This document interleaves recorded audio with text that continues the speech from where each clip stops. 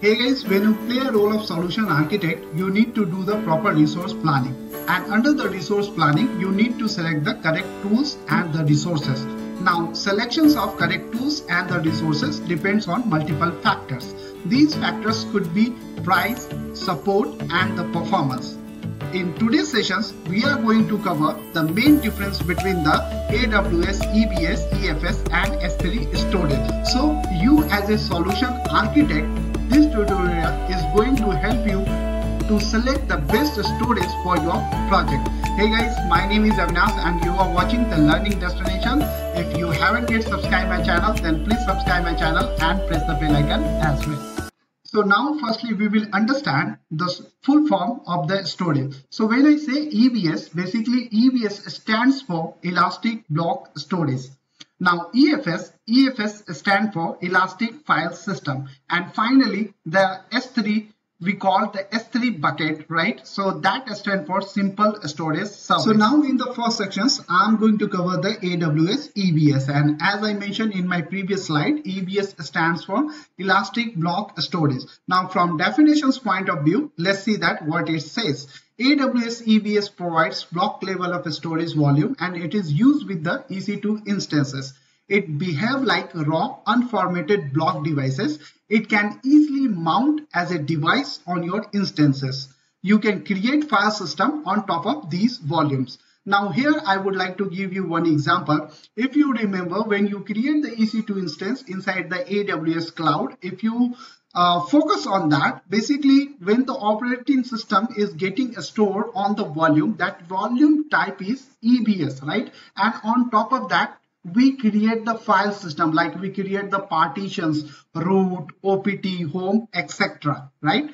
Now, you might be wondering when I refer the term, what is block storage, right? So definitions is given on the screen, and let me explain for you a bit. Block storage cuts data into blocks and store them as separate pieces. Each block of data has its own unique identifier, which allows a storage system to place the smaller piece of data wherever is most suitable. What does it mean, guys? Basically, the block storage refers to the block. So when you store the data inside that, the data is chopped into the blocks and it is getting stored in different blocks. Okay, so in different blocks, the data in every block has its own unique number, and that's why when you try to access the data, the CPU catch the data with the following unique identifier number, and that is the meaning of block level storage. So data is getting stored under the block. Now there is type of EBS volume. So there are various types, and you can easily assume it when you create the EC2 instances, and the moment when it gives you facility to add the volume, there they clearly ask whether you want the general purpose SSD, provision IO SSD, throughput optimized SSD, or cold SSD. So based on your requirement, you can exactly select the volume types what exactly you need. So this is overall about the AWS EBS. Now we will jump on EFS. So before I jump on EFS volume, let me show you one of the diagrams. So basically you can see here, and I try to explain it through the diagram. So this is your Elastic Block Storage, and when you select it, it gives you facility to choose the type of the volume, and here you can select the general purpose, provision IOPS, SSD based, and SSD based there is two kind of throughput optimized and cold. So based on your requirement, you can select the correct EBS volume. After that, you simply attach to the EC2 instances and you are good to go with your applications. It means that you are perfectly fine to run your applications based on your selected block storage. Now let's understand the EFS. And EFS stands for Elastic File System. If you see that the name itself is quite explanatory.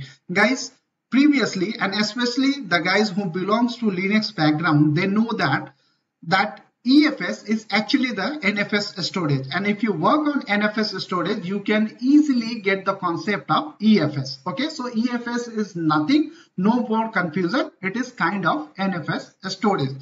Let's see the definitions. AWS Elastic File System is basically a NFS storage. It organizes data in logical file hierarchy, and data is stored in the path-based system. The same thing you can do with the NFS storage, and especially I want to highlight these things. Those belongs to Linux background, they definitely have somewhere in past they have done the NFS storage. It means that they have configured the NFS storage. It can be accessible by multiple compute instances, including Amazon EC2, Amazon ECS, and AWS Lambda. So it is accessible by the multiple AWS resources. You can even mount the EFS with the VPC through the network file system version, that is kind of protocol, and the version in mentioned 4.1 and 4.1. Okay. Now EFS storage classes. So there is classes as well inside the EFS file system that is called elastic file system, and the classification is standard storage classes. It offers multi-zone resilience at the highest level of durability and the availability. And there is one zone storage classes. So one zone, it offers customers the choice of additional saving by choosing to save their data in a single availability zone. Now let's go through. Hey guys, so now we have one of the slide which is appearing on the screen, and now you can see that it is the example where the EFS storage has been mounted on multiple availability zones. So this is, you can see that this is one of the availability zone, US West 2A, and this is the second US West 2B, and this is the third availability zone, US West 2C. So it means that you can mount the EFS on multiple zones. However, in case of EBS, you can only mount in one region. You cannot mount it on multiple zones. So we are going to look into that AWS S3. So as I mentioned earlier, the S3 stands for Simple Storage Service.